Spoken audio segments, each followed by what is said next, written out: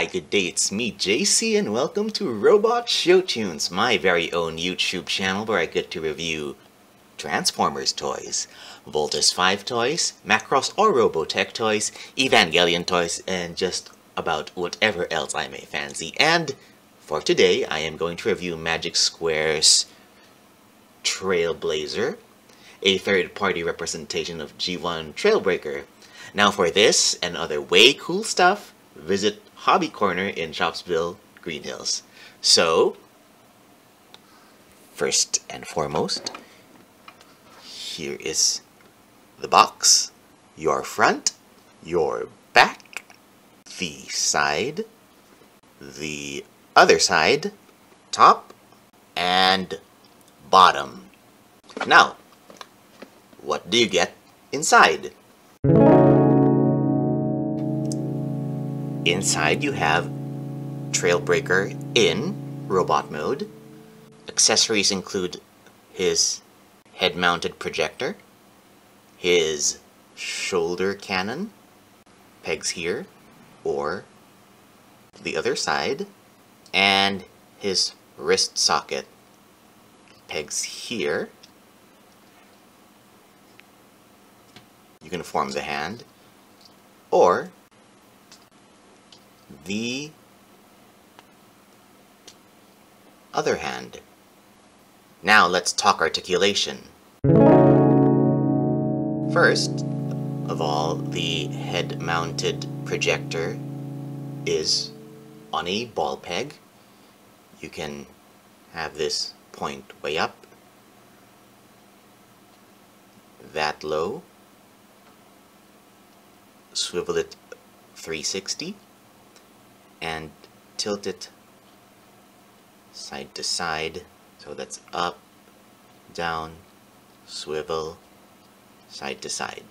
The cannon, let's put it back, is on a hinge. You can tilt it that low and have it point up that high. The head only swivels 360. No tilting though, except for the very slightest tilt. The head is on a platform for transformation. You can have him look up, but the head will sink into the chest cavity. The shoulder is a combination swivel. You can raise it up to here, but because of the design of the shoulder, you can't have it all the way out. So that actually depends on where the hand is situated, the distance at which you can stretch or extend the arm. If it's like this, it can go up to here. If it's like that, it can go up to just over there. And so that's the hinge. It's also a swivel, so you can get 360 there. And something of a butterfly, because of transformation, this unpegs and goes way out there, but you might, for poses, you might rather use the bicep swivel. The elbow is a double hinge. First hinge, you can go up to there. Second hinge, oh no, up to there. Second hinge, up to there.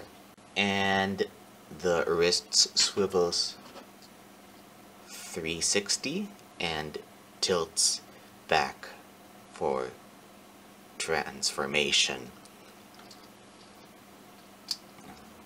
Let me just get this wrist socket back on the other side. There is this, hands up, there is this ab crunch. Ab crunch up to there, and a reverse. Something like that. The jointed ball joints for hips. You can have them split up to there, and front to back. You also get a thigh swivel. It's a limited thigh swivel because the cut in the thigh is not straight across, so you can only swivel the thigh up to there, something like this. Double hinged knees.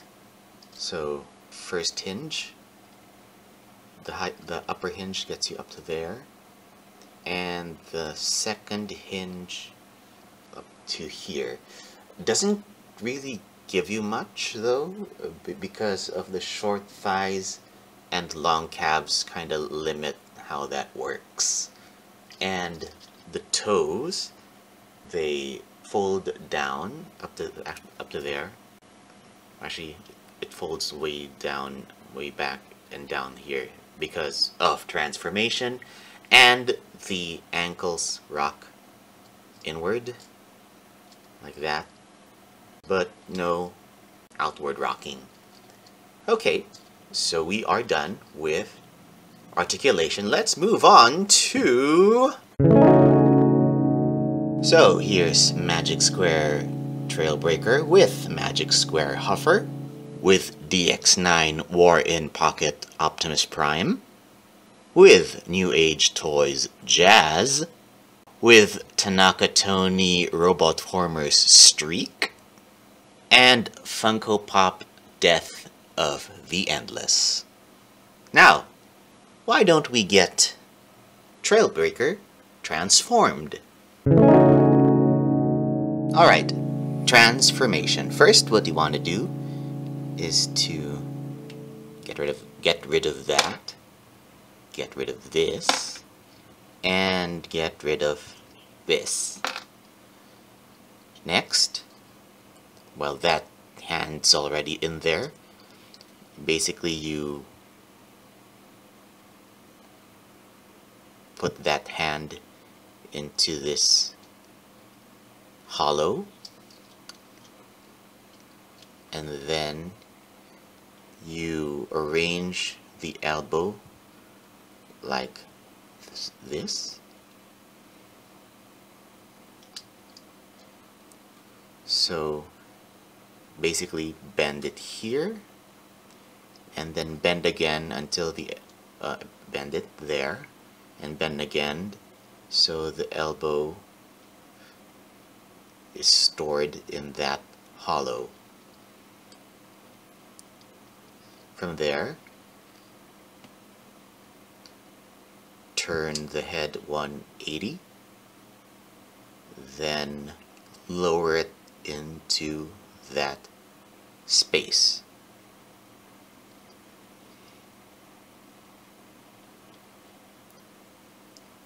From there, you pull this away.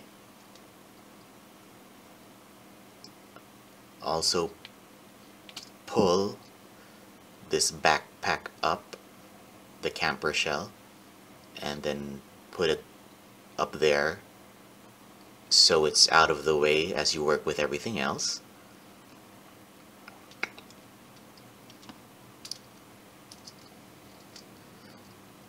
Untab here, untab here, swing that all the way to the back, and once they're there, arrange the arms so it looks like this.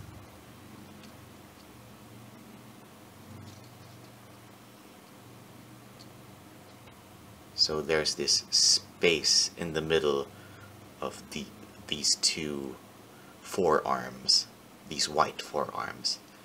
Okay, from there,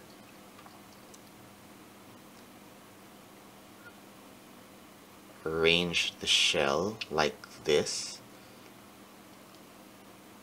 and just bring it down, and then right itself. It'll, well, more or less right itself if you just bring it straight down, and then everything will hinge into place. Just get the feel of it. So there. Okay, once that's like that, straighten this out. So yes, so from here straighten this out. Then work with the legs. Basically rock the ankles inward.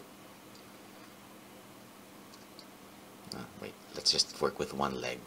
It's the same for both legs anyway. So get this panel, swing it up here. So like I said, rock this ankle inward, and then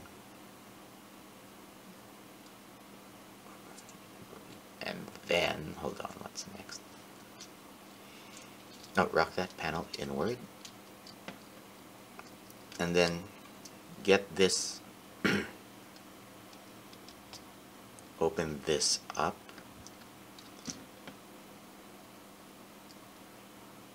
So this opens up. Once that's open, you pull this away, rotate this so the wheel goes out.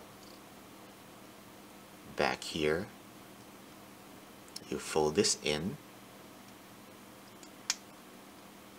bring this back,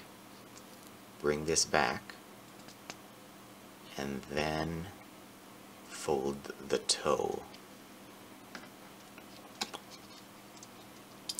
Repeat with the other side. Okay.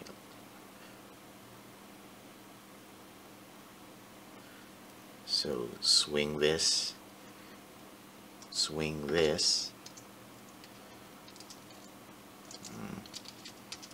open this,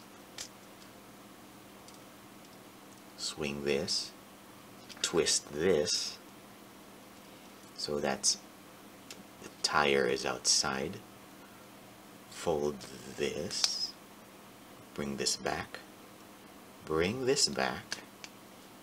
and then fold the toe. And once that's done, you tab the legs together. From there, yank at the waist so it extends a bit, and then swing it all the way back here.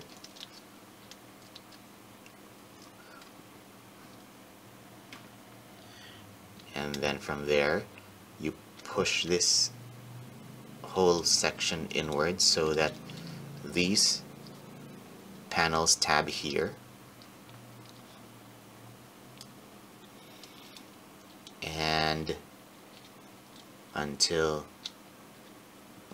And then the camper shell tabs here and the other side. And there you have Trailbreaker in his pickup truck mode. Now let's move on to size comparisons in this mode. Here he is with Magic Square Huffer, with DX9 War in Pocket Optimus Prime, with New Age Toys Jazz,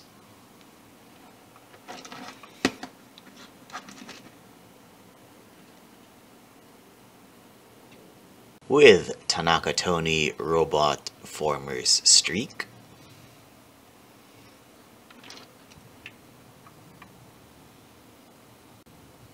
and with Funko Pop Death of the Endless. So, now let us move on to my final thoughts. Okay, cons first. Since the head is mounted on a stick, you can easily twist it off, but fortunately it's just as easy to twist back on.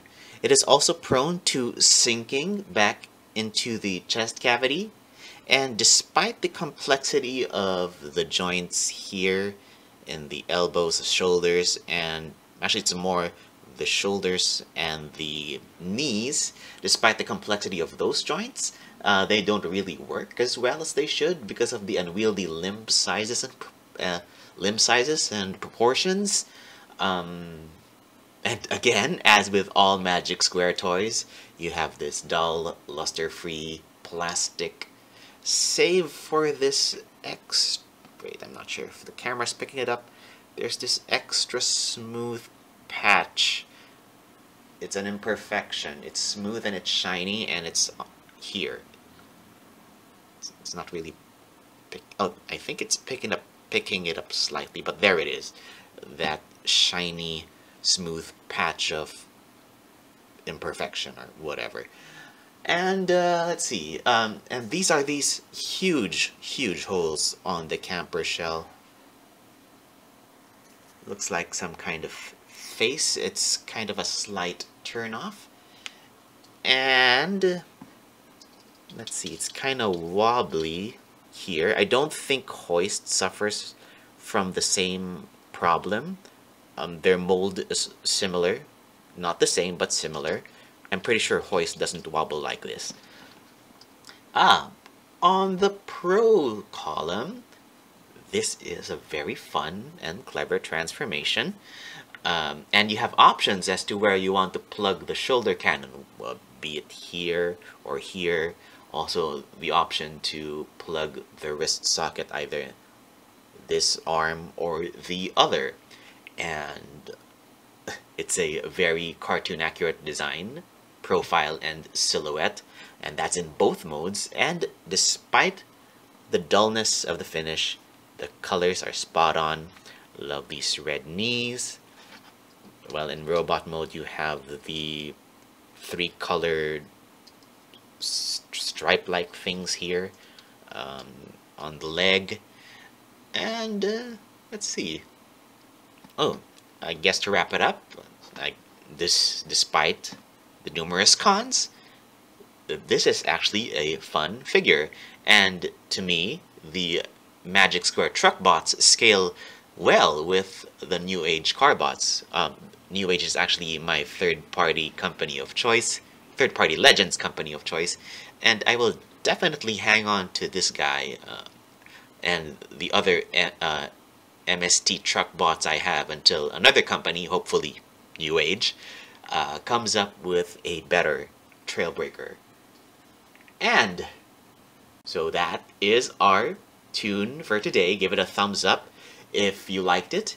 Subscribe to this channel and like Robot Show Tunes on Facebook if it so please you. Again, thank you for watching, and until next time, see you at the theater.